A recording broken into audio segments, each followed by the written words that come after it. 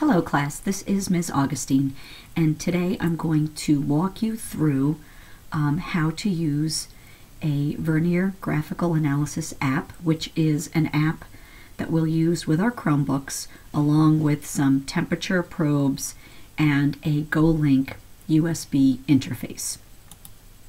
So to begin with, you're going to log into your Chromebook and you're going to click on Chrome Apps, and that will take you to the Abington School District approved apps page.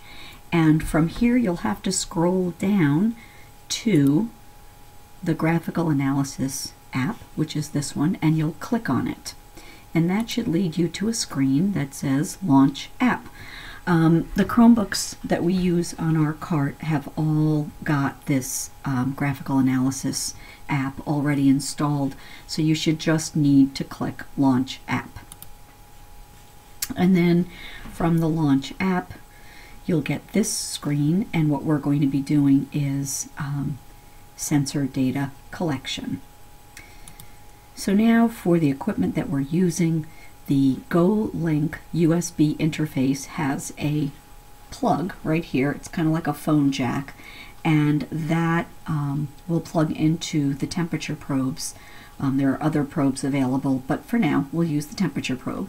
And then the other end of it plugs into your USB port, or one of the USB ports on the Chromebook. And then the temperature sensor looks like this. So this is the temperature sensor here, and then at this end there's this white phone jack, and that again gets plugged into the GoLink. So now briefly I want to talk about the setup. Sometimes we'll be using the temperature probes in a test tube. Other times, for this first lab, we'll just have it plugged into a beaker.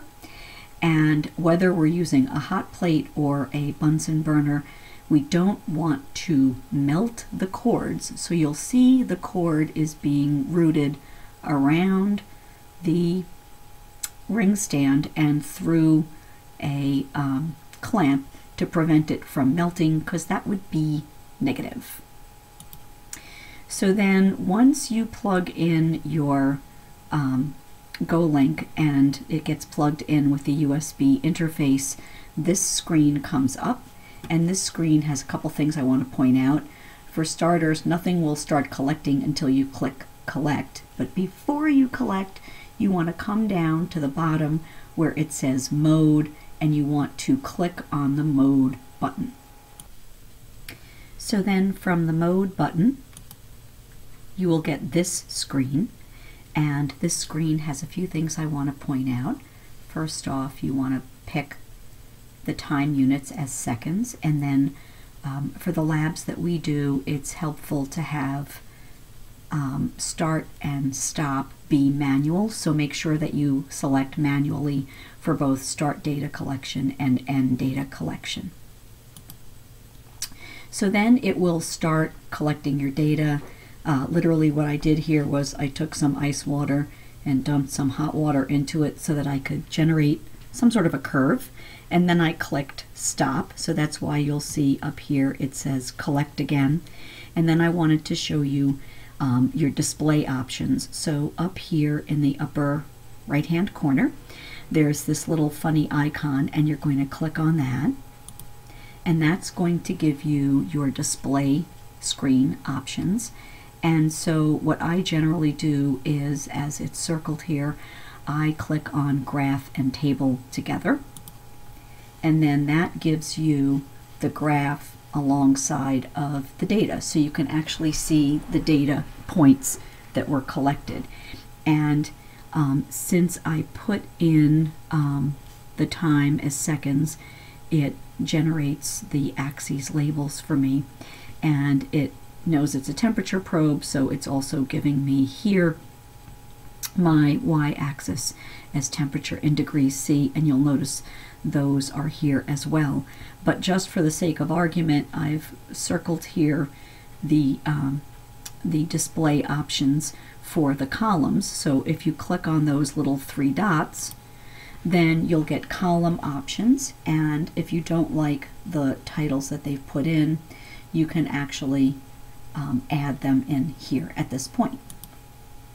And so your column options, you can name them and you can put in the units. You can decide how many decimal places, you can put it in scientific notation, and then click apply. So it gives you all kinds of options as far as your columns, titles, and units. So then the next thing I wanted to show you is down here. There are various graph options. So you'll click on that funny little icon in the bottom left-hand corner. And what that will bring up is this menu, lots of menus. And so for instance, if you wanted to apply a fit curve, if we were going to apply a line, or if you wanted to annotate, if you're doing more than one curve on the same set of data, you could add labels to the various curves. You could add predictions. For our purposes today, I'm going to show you how to edit the graph options, namely give it a title. So here in edit graph options, you'll see the first thing it gives you the option of is adding a title. You can decide what the range is for your x-axis and your y-axis. Here I'm leaving it as automatic, whatever it was generated during data collection. You can also see that you can choose to display just data points. You can have it make a line or connect the points, or you can show both. So I chose to leave it as a line. So now you'll see that I've added a title heating curve of water. So now we have some more options up here that we can explore. For instance, if you click on this little folder where it says Untitled, you can either begin a new experiment, you can open one that you've saved, you can save as, and you can export. So as far as saving goes, if you're on a Chromebook, it's going to give you the Google Drive, and it would go onto your drive. And obviously you could then pick what folder you want it in, give it a new folder if you want, which would be titled Vernier Graphical Analysis. And then down here at the bottom in the circle you can see, you can give it a title, and they all end up with this AMBL extension. So then the other thing you can do is you can choose to export, and I recommend that you save the raw data and also export it. And when you export it for purposes of inserting it into your lab report, for instance, you are then given the choice whether you want it as a .csv or a graph image. And once again, it will ask you to save it, and you will save it to your Google Drive. In this case, I'm saving it as a ping. And so some final thoughts on this, things to remember.